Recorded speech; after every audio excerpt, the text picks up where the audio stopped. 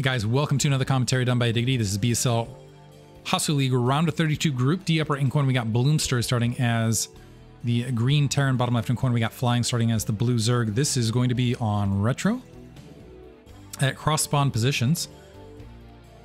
And given Bloomster seems to really like these off timing quick pushes into Zerg opponents, which is very on the nose for what Terran are doing these days.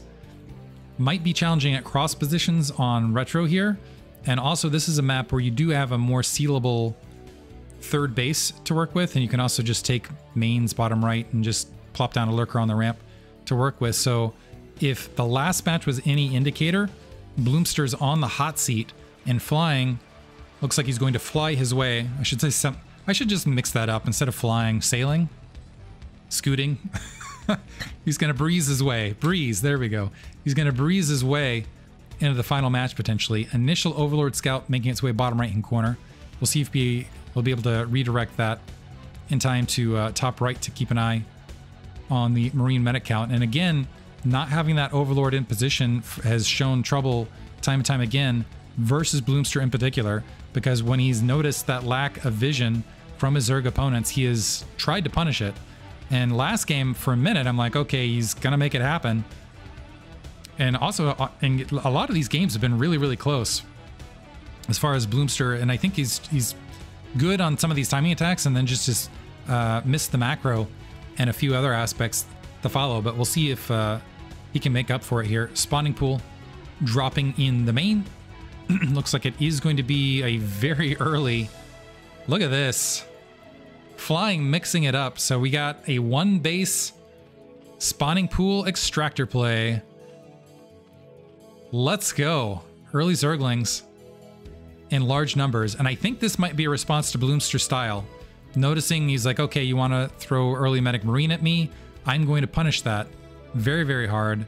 Let's see if he even sends out a drone scout. I don't know that he needs to, because he's going to go for the initial Zergling coupling. And now the question is for Bloomster, does he create proper defense top right hand corner, or is he going to try to sneak one racks into expansion? Still hasn't scouted this. Sending out an SCV to go ahead and blockade the ramp momentarily, and it looks like he is saving up to try to go one racks into expansion. This could be, we'll see if we also see Zergling speed on top of this. But the other, yeah, okay, we are going to see fast Zergling speed. Another thing would be a two-hatch Muta all-in rush. And unfortunately for Bloomster, he's getting 0 eyes, and it looks like he is going to go for one racks into expansion. Depending on the number of Zerglings and the timing of this scout, this could really be punished by Flying. It's going to come down to some micro from Bloomster as well. He does have 3 Marines out the natural expansion, but we don't have a bunker as of yet. Looks like that SCV is going to get scouted and quickly swarmed. It looks like Flying is going to dedicate some play. So the Zergling sees that command center.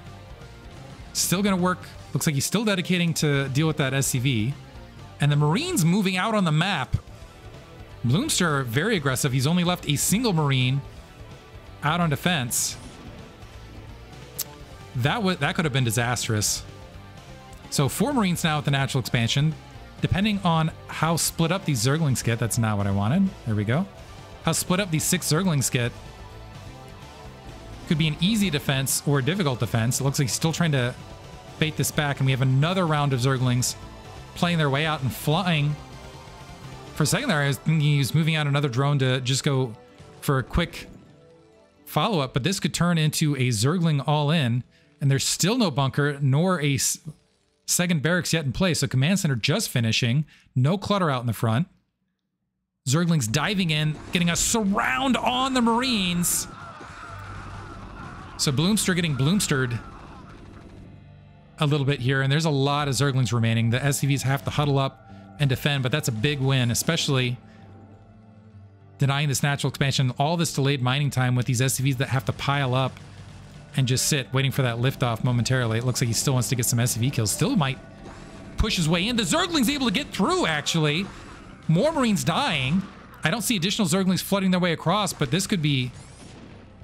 With these 2 Zerglings, ooh, this could be really dicey, because 2 Zerglings do beat Marines, and they regenerate. Able to get some scouting information. It would have been game, actually, if Flying had moved some dedicated a few more Zerglings, but it looks like the SCV is going to help blockade. So this is actually another Marine kill. This actually gives flying the economic lead. So base up at the natural expansion, finally defended. But the Spire just about finished. Firebats being built by Bloomster, now getting a bunker and a comsat station up. He's going to be able to comsat the Mutalisks as they're incoming, is I think what's going to happen here. Yeah, that engineering base finished, and you really needed turrets building as these Mutalisks were building, and he threw in a Firebat on top of this. So he's going to have to really overproduce turrets to try to defend. So this will help against the Zerglings. So dropping the comsat, I think he's got to see it now. And now he's got to go in an emergency mode. Oh, and he still isn't... Okay, there, even missing that half tick could be huge. He needs to draw a lot of SCVs off the line immediately and produce as many turrets as possible as soon as that's finished, because he's got an absolute skeleton crew to defend. And we got 5 Mutalisks making their way up. Again, I don't know what lag conditions are like, but this could be a very quick one depending. Flying branching off. Interesting, kind of spreading the Mutalisks out. Turret halfway finish right there, and flying, because he delayed a little bit, actually that turret going to finish in the main. But this is still not much of a defense force. Yeah, I think flying recognizes he had the timing advantage, so instead going to work on that engineering bay. More emergency turrets being dropped by Bloomster, and this is a great situation for flying overall, where with just the few Mutalisks he has, yeah, taxing a stim right there, finding, oh yeah, this is beautiful for him. It looks like he's still building more Mutalisks. I'm not even sure that he needed to. He could have maybe snuck out and grabbed a third. He's already forced some additional turret construction across the field. Let's see if he can, now that he's got 8 mutas, if he can go for further punish. He's actually went for armor first, recognizing this might have been a replay review thing, recognizing how late that science vessel came out as well, and feeling like, okay, well, if you're going to be that late with your science vessels, I'm going to abuse this. This is still just 2 turrets in a bunker trying to defend to the natural. 2 more turrets being dropped out of necessity. Engineering bay being repaired. So we got a full control group now of Mutalisks, not a full control group of Medic Marines, and a whole bunch of turrets. Things are looking really good. Third base going up at the 9 o'clock location, as well as a Queen's Nest in the background.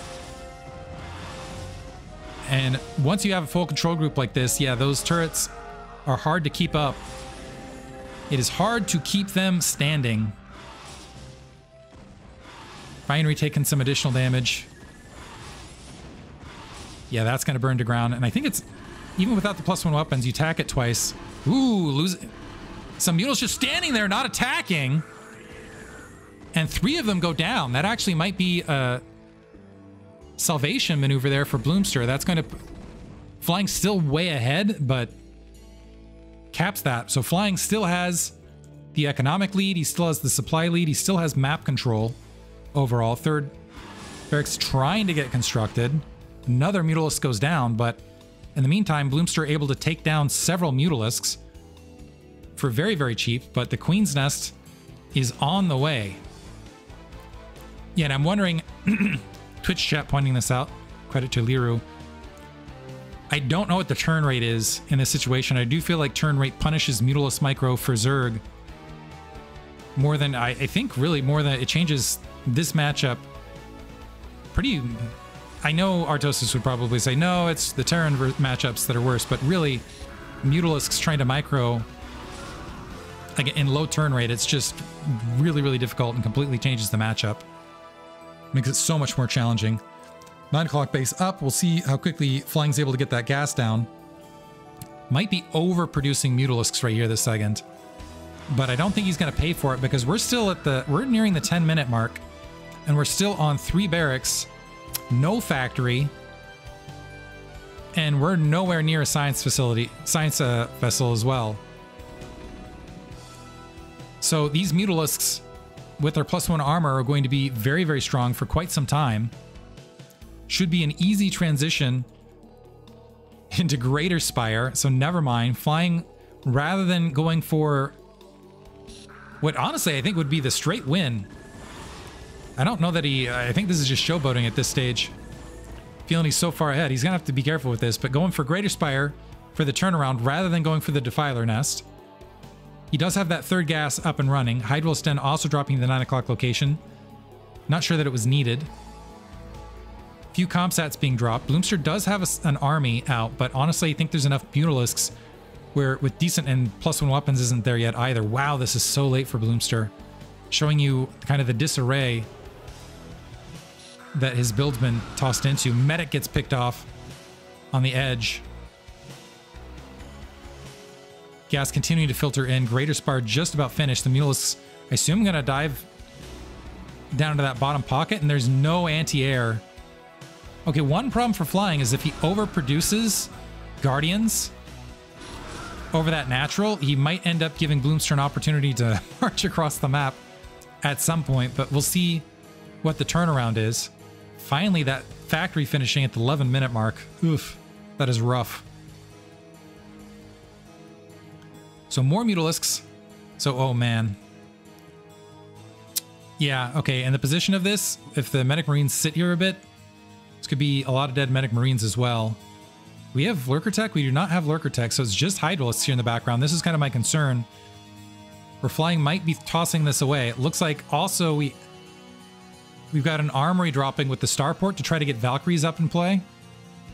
Probably going to be too late. But the Medic Marine breaking through, some Hydralisks starting to march on the attack force. These Hydralisks can easily be taken care of. The Guardians can just attack move to the natural. But now can flying defend his base? I don't think he has Lurker Tech.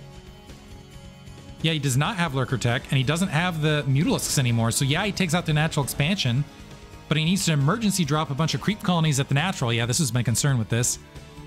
And he doesn't have time to get it done. Bloomster's in the red, but he's got enough of an attack army where he might be able to breach and get a kill here at the natural expansion.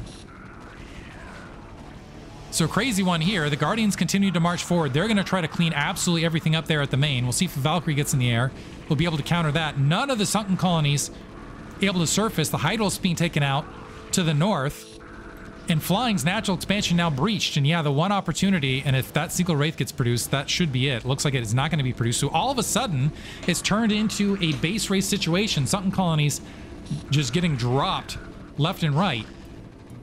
Few Guardians being morphed in the main to try to defend this. I don't know that that's going to be sufficient. Bloomster just needs to, yeah, back up and try to hold on. Flying, yeah, just if he can get some sunken colonies up and rebuild here at the 9 o'clock, it'll be one base versus one base, and he should be in a superior situation. Wild one again. So Hive Tech going to get dropped. Greater Spire should get dropped. Let's see if all these Overlords are exposed as well. Let's see if the drones are able to escape. I don't think they're going to be able to. Queen's Nest is going to get taken out as well. And a number of Guardians fanning out. Let's see if Bloomster, if he can just get a starport down and a Wraith out, he's in a good situation to win this. Instead, nope, he's going to GG right there. Just